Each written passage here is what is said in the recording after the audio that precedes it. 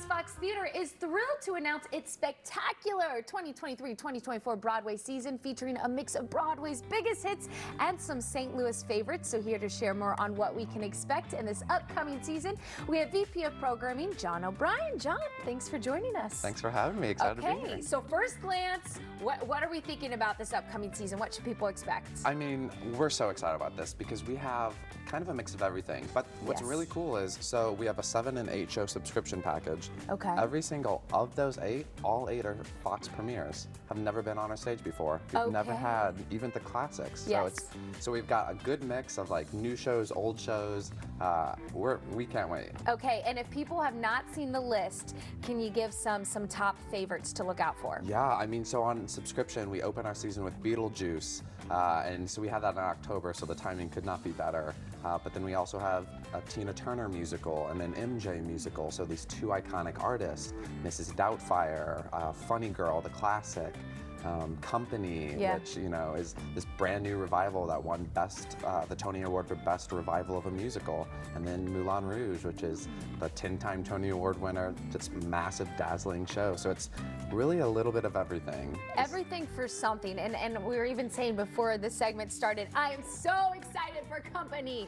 I'm so excited. I saw that show back in 2019, and just it's such an entertaining show, but it also has such a message under it, right? Yeah. The idea of time, specifically for women and how it feels to be a woman and racing that clock, right? Yeah, and what's incredible about the show is, so it was written by Stephen Sondheim, like Into the Woods, Sweeney Todd, in 1970, and the lead was originally a man. It's usually played by a man, and to now they've taken a new look at it and said, you know, the pressures on a woman at 35 are like crazy. And the way they've refreshed it, it feels so modern. It feels like it was written yesterday. It does. It's so fresh and funny and cool. Yeah, completely. And you just feel like as you watch it, you're like, oh, I feel that, I get that, I relate to that. But then you're also giggling and singing and crying.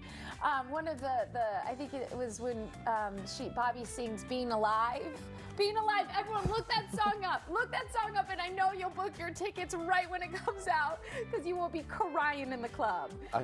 It's incredible. It's a masterpiece. I'm so excited. You know, I moved here in the summer, and the Fox has easily been just one of my favorite destinations to see because it's an experience going there. It is, and I mean, it's such a unique theater. Like, there's nothing like this anywhere. Like, it's such a special place, and to be able to have these like first-class Broadway shows, but in such a special, you know, venue. It's so dazzling, and you know, our artists that come through are just always so shocked and excited to be there. So yeah, right here in the bubble of St. Louis, you just find this crazy Broadway spectacle.